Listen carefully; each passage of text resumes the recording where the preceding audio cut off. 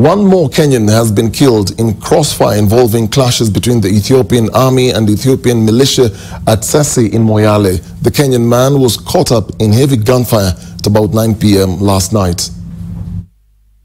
The Kenya Army and RDU have been deployed to Wayegodha and Madoadi in Sololo, Marsabit County, following incursions by the Ethiopian Federal Army into Kenyan borders, who went on rampage on villages along the border, torching houses and arresting 5 teenagers who were later released, even as the government interior officials in Marsabit demands the Ethiopian government to respect its borders. The Ethiopian army is reported to have suffered casualties when its soldiers engaged the Ethiopian militia at the border town of Sololo. The move by the soldiers to pursue militia increased tensions in the villages of Wayegodha, Anona and Madoadi, forcing residents to flee their homes. Locals say the Ethiopian military raided and burned down villages as they engaged the militia. Kenyan authorities have criticized the movement of Ethiopian army within its borders without following protocol. Confirming the incident, Deputy County Commissioner for Sololo, Ayub Waruhi, and County Police Commander Steve Olo have asked the Ethiopian security personnel to use the right channels to address criminals within its borders. Tungeomba pia tuheshimiwe kama Kenya. Tuheshimiwe kama Kenya, tupatiwe heshima yetu. Kama iko kitu ambayo watu wa Ethiopia wanaona si mzuri, wafuate ile protocol so that tukae na amani na jirani.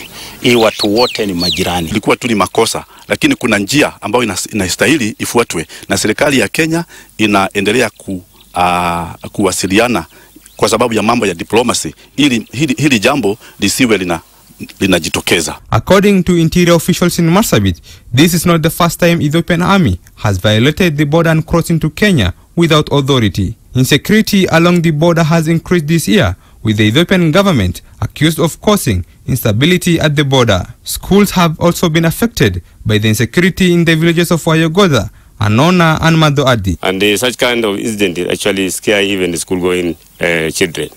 And I think I call upon the security authority.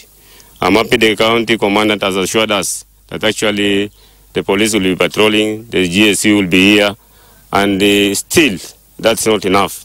The government has assured residents that security will be beefed up along the border.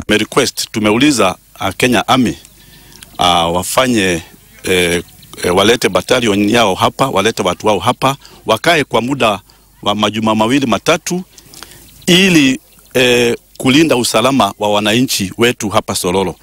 Residents along the border have blamed the army and militias from Ethiopia for cross-border insecurities, even as the Kenyan government opts for dialogue to end the insecurity at the border.